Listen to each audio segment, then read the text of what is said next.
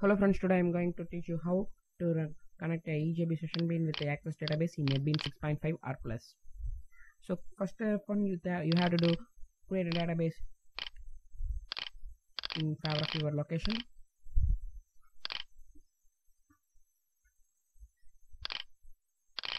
Give the table name as you need and give two string fields.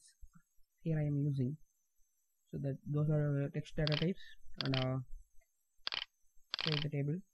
So initially the table will be left blank. So now create an ODBC bridge to the database. Open up control panel, administrative tools, ODBC data sources, and add st.jdbc.odbc.Driver. Select the database location and give the ODBC bridge name. Select the name. Now you have to open the NetBeans.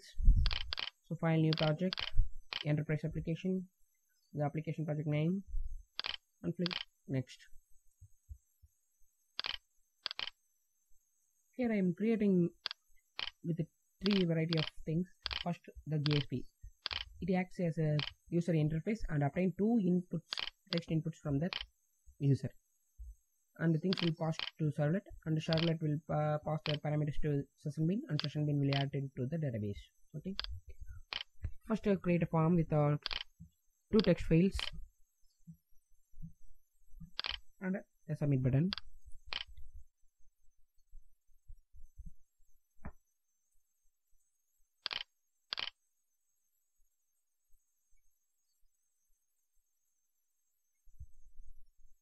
So now you have to create a servlet which is as per in the action type. So new servlet, give a package name of your choice, add deployment exploiter. So they remove the unnecessary codings if you want. Initially I remove that thing. So obtain the two text inputs from the JSP using request.getParameter method in servlet. Okay. Now you have retrieved two text fields from the servlet, and you have to post it to the servlet session bean. Sorry.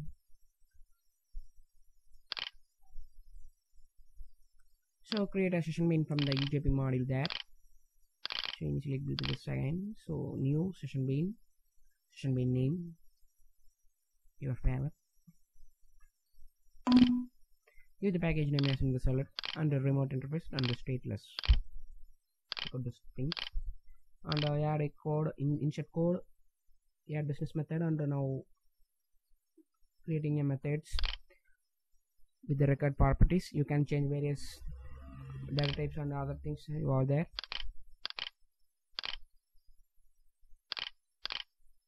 So add our write annotation. So copy some few source codes from the description. So that if I explain those things, it will take more time. So add execute SQL package and give the ODBC driver name as you give in the ODBC bridge driver. So the name.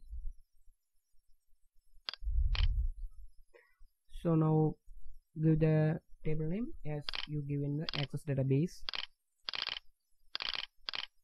So that table name.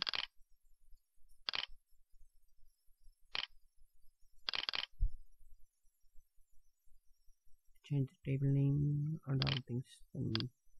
So now you have to invoke the session bean from the servlet. So in servlet, add EJB declare it, and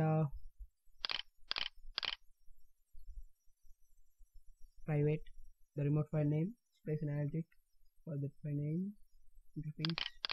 So out.println, you can add it out.println. Yes, does not give as a statement definition. So the object name dot method name, and you pass it the parameters. So now run the application. So initially I am giving two strings, Indian and first.